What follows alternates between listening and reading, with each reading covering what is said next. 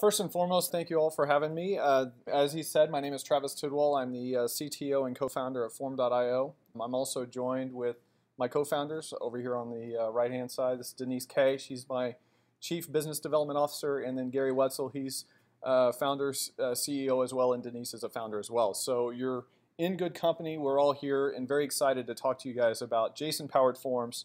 Now, I've given this talk before and to other groups about JSON Powered Forms, and this talk is actually going to be a lot different. And I know that the label on what you guys saw on the website said Dynamic JSON Powered Forms in AngularJS and React.js. For those of you who are really interested in kind of like the long history of web forms and how we got to where we are today, I do have a presentation on YouTube where I really do talk about that. What I wanted to do today was really be a lot more hands-on and show you what you can do with JSON Powered Forms. I will be walking through what they are, why they're great, why they're powerful. But more importantly, what I'd like to do in this presentation is give you a really good idea as to what you can build with this type of system, as well as give you a really good overview of Form.io, which is a company that is based on this concept of JSON Powered Forms as well. You can actually find me online. I'm pretty easy to find. On Twitter, I'm Software Gnome. And on GitHub, I'm Travis T on GitHub. I'm very active in open source. I've been active in open source for a long time. A lot of our tools and libraries that I'm going to be presenting today are also open source. So everything that you're seeing is you can actually try it all for free, and it won't cost you anything to actually try everything. And so let's get started. JSON Powered Forms. Another thing I like to do is I also like to allow all of you to follow along online. It might be good to pull this up on your own local machine and walk through the presentation yourself. So before I dive in, I'd like to just give a little bit of an overview of Form.io itself. I will be talking a lot about Form.io. In fact, this presentation is primarily going to be about Form.io and building apps in Form.io. But to just give you a very high-level synopsis, this is a new platform. It's been around for about 1.5 years. This platform is really based on this concept of JSON Powered Forms. By doing that, you essentially have this separation, and I'm going to be talking about this in this presentation, this separation between the front-end interface as well as the back-end API platform. This new way of building applications where there's a total separation between the applications and the server, you probably heard them called serverless applications, is this new phase that we're coming into with the web. Form.io is really based around that concept and enabling you to build forms that would typically historically been server-generated forms, where you build the forms in a PHP array and the PHP array renders it on the server and the server hands it to the client. This whole concept of using JSON objects really kind of flips the way that works, where you have this JSON object, it's rendered in the front end, and then that same schema then can communicate via APIs to the back end. I'm going to go into all of this. And then Form.io as the platform then has a number of third-party interfaces that you can connect to things like Google Sheets, email providers, Office 365, Dropbox. There's a number of integrations that we have, as well as your own services. We have Docker deployments where you can deploy this in your own environment and hook it up to your own database so that you can control all of your information.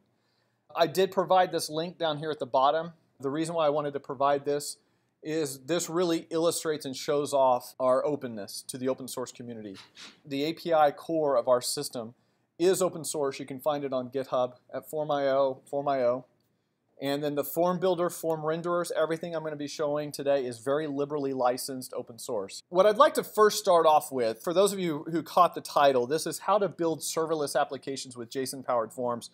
And I really would like to focus on the first part of that, which is serverless applications and what that actually means. And I think it's good to define what a serverless application is, and then I'll kind of dive into what JSON Powered Forms and how you can combine those two to really create a very amazing way to build applications that are entirely serverless, that communicate to only REST APIs.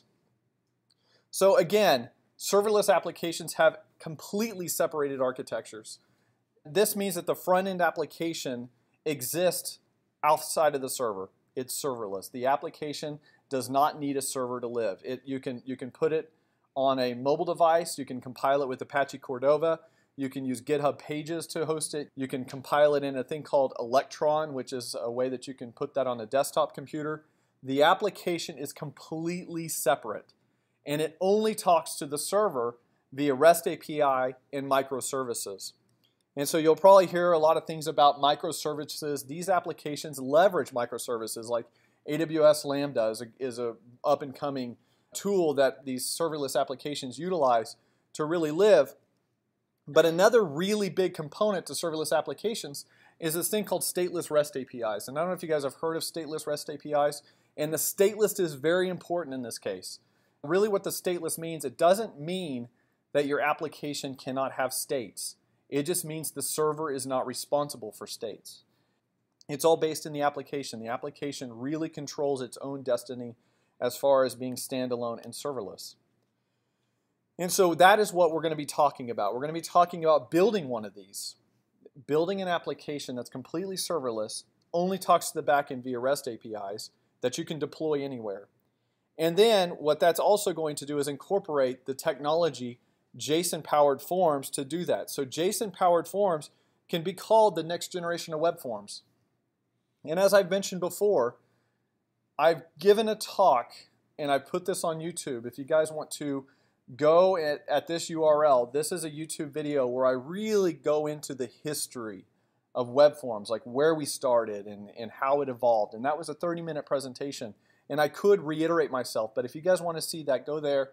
I'm going to be doing something different today. We're going to be very hands-on and actually doing some building of applications in this presentation. So what is a JSON-powered form? How is it supposed to work? Well, first and foremost, we actually provide an open source form builder. And that form builder is actually used to generate a schema. If you really think about it, our open source form builder, which I'm going to show you in a minute, all it really is a glorified JSON builder.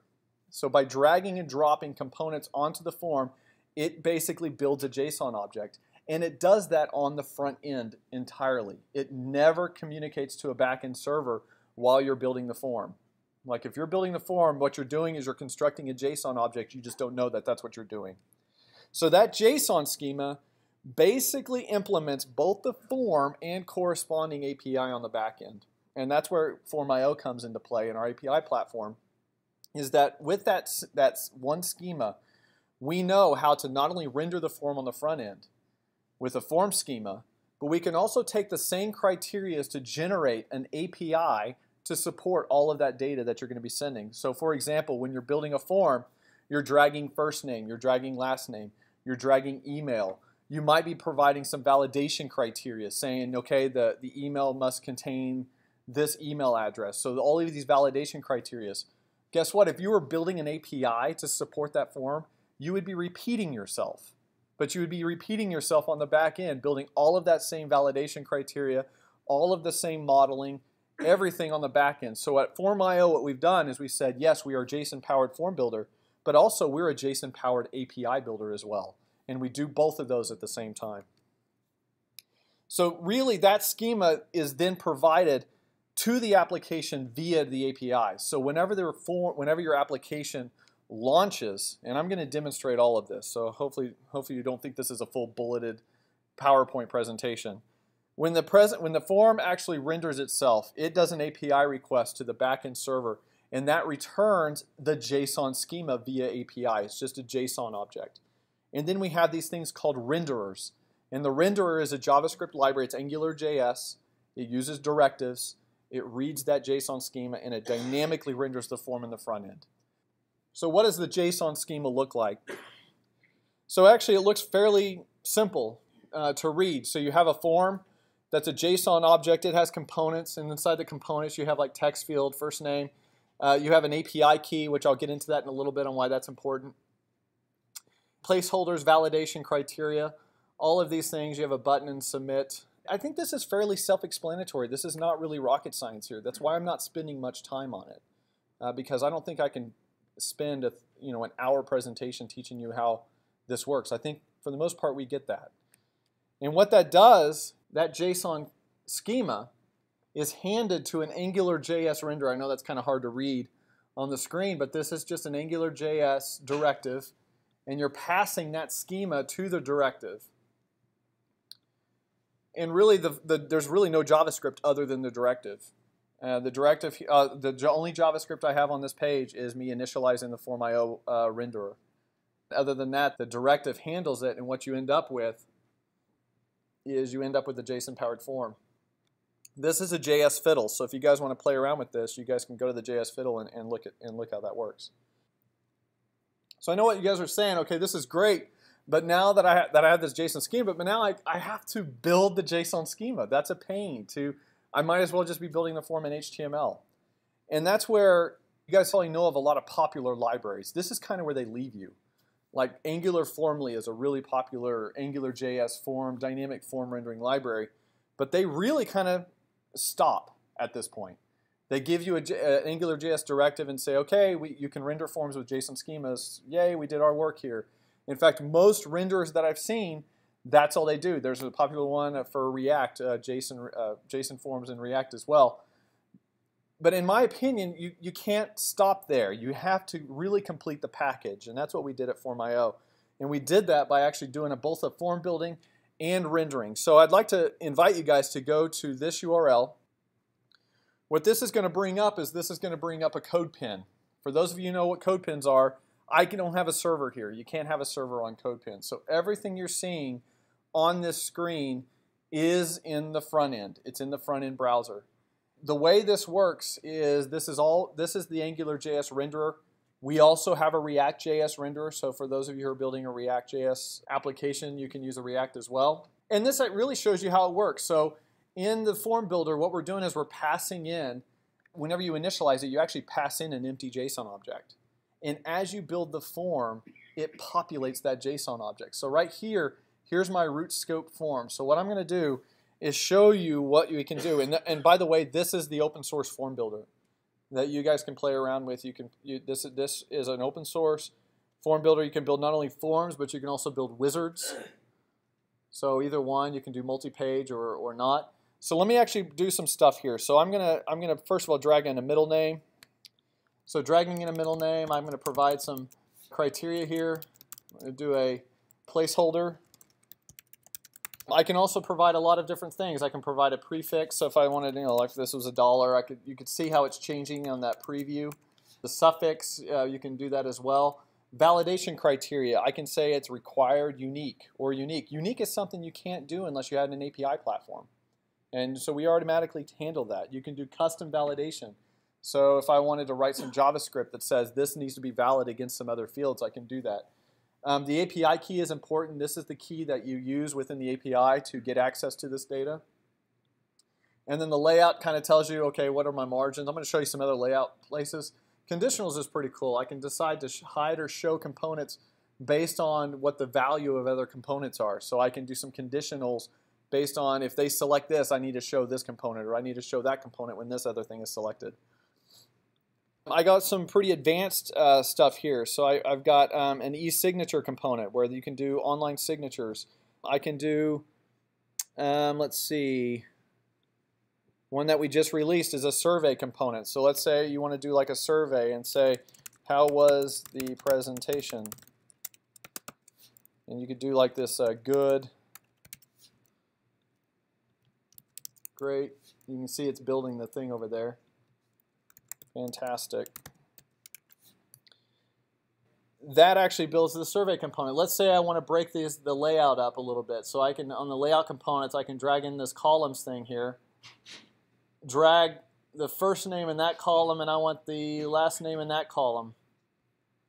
I can create a panel if I wanted to, call the panel other information. And because it's a panel, I can drag stuff into it. Let me put the survey inside of there. So basically, I have this ability to create these very complex forms very easily. But what I really would like to show you is what this actually did to the JSON schema over here. As I was building that form, this root scope form is the JSON representation of that form. So what we see here, right here is middle name. That's one that I just added. And really the structure of the JSON schema resembles the form itself. And that's what's handed to the renderer. So the renderer takes that object and it dynamically renders. What you're seeing here is the form builder. It's very important to know that we've really separated the two. The form builder builds the schema and the renderer renders the schema. When you use this in a real application, you don't need to load all the code of the builder. You just need to load the renderer. And so what that does is that hands that form to the renderer, which actually renders the form in real time. So as I pass that form into this, I'm now able to really get all of this, all of those forms rendered within the renderer, and this is done within the Formio directive. It's Formio. It's basically the comment. Think of it this way: what we're doing at Form.io is we're taking that old HTML form tag, we're adding I/O to it, giving you Form.io, and it's really Form plus API Form.io. Yeah, go ahead. Yeah, very good question. So we do have this custom component. I think that was in special. So custom component allows me to drag and drop an object on here and provide my own custom JSON, which would be the configuration for my component. We have a plugin system where you can actually build a plugin to the renderer, and you can provide your own controller, your own everything, your template for your components. And because our form builder and renderers are open source, you have all of our existing components to look at how those were built to build your own custom components. We've done that with other customers. We've done 5-star voter widgets. We've done like in the medical offices, you see like the big, the frowny face, and that goes to the smiley face. How do you feel today? Stuff like that would be a custom component that you could actually build very easily with this capability. We build the form, we render the form. Form.io, we don't stop there though. You can actually use everything you've seen so far standalone. You can use that by itself. But where there's a significant amount of power, and I'm going to show where that power really comes into play when you're building serverless apps, is the API platform that is produced by that same JSON schema, where you can connect to the API platform, and then from there your world opens up where you can then integrate that data into a number of capabilities. And then of course we are open source. Please go check us out on GitHub. It means a lot to us if you guys go and star our repos just to say that, hey, I support this project. That means a lot to us, so go ahead and do that. So hopefully that gives you an idea as to what that means, form building and form rendering. So what I'd like to talk a little bit about now is some of the benefits of JSON Powered Forms. So obviously most of you know that JSON is ubiquitous. JSON can be represented in any device. No matter what the device is, it knows how to read JSON. It knows how to handle JSON, whether it be a smart TV, an embedded device that you may have, it can read JSON. Everything reads JSON. So what we've done is we've really created forms that can be rendered in anything. And by creating this JSON-powered form, it's no longer limited to a website or a web application. You can take that schema and do whatever you want with it within your own custom application, and it's up to the application to decide what it wants to do with it. You can also deploy your forms anywhere. I've got these devices here not to really say, hey, this is mobile first. We have our forms are mobile first. What I'm really trying to illustrate here is that these could be entirely separate applications compiled natively on different devices. And those are the same forms. You don't have to rebuild the HTML for one device and rebuild the HTML for another device. It's all transferable. Another thing that's becoming a big deal for us is this concept of offline form rendering and data collecting. So I know a lot of you are like, oh, offline, who needs their stuff to be offline anymore? This is a big deal. Like, there's a lot of companies who are really trying to solve this problem, especially with forms, because they're on an airplane, like one of our customers that we're working with right now, and they do medical transport of people on commercial airlines.